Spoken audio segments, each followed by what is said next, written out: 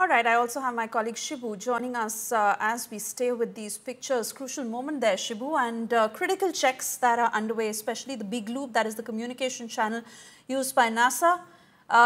Exactly what is happening when it comes to checking the pressure, checking that as they cross on, it is all conducive to be able to take the crew inside. Take us through what's happening. So at the moment, what we are seeing is that the hatch on the International Space Station and the Dragon spacecraft are being pressurized with oxygen, with air, because the hatch on the International Space Station was exposed to the vacuum when the docking was happening. Now that the docking has completed, they are going to stabilize the pressure. They are going to flow air into it. Oxygen is required.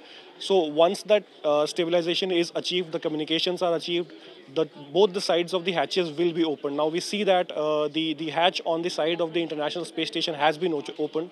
We are awaiting for the opening of the hatch on the Dragon spacecraft.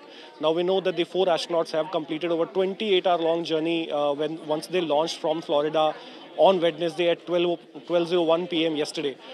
It's been 28-hour long journey. They have been maneuvering the spacecraft slowly and gradually to the International Space Station.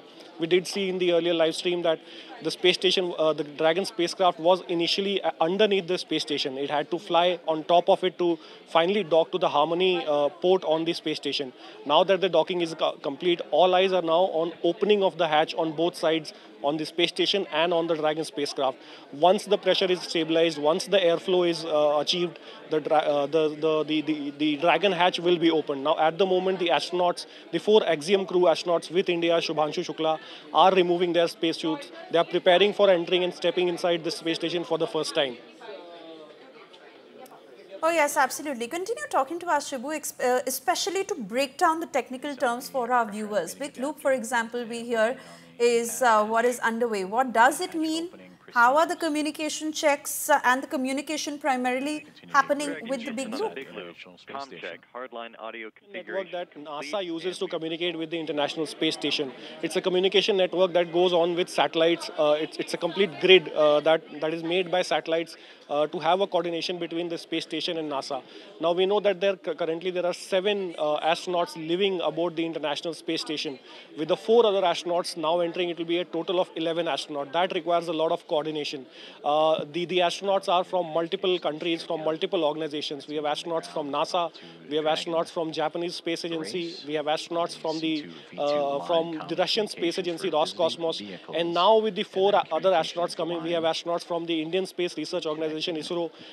We have astronauts from Hungary and Poland who represent the European Space Agency. So to establish a coordination, to have a smooth communication with all these organizations, the big loop is used. The big loop eventually is a communication network between the International Space Station and the NASA, the mission control, and the SpaceX mission control. Oh, yes. And what about the next steps, really? Because we understand that this entire process, all in all, takes about 2 hours. Continue to work through All right, let's opening listen into procedures and again targeting this audio. approximately 8:35 a.m. Central Time for welcoming remarks as the International Space Station and Expedition 73 crew bring in and welcome aboard Axiom Mission 4. Both the orbiting laboratory and the newly docked SpaceX Dragon spacecraft over the northern Pacific Ocean, about to cross into the west coast of North America, right along the U.S.-Canadian border. And also around that time, we will start seeing an orbital daytime period as Dragon and the International Space Station have been orbiting in a nighttime phasing.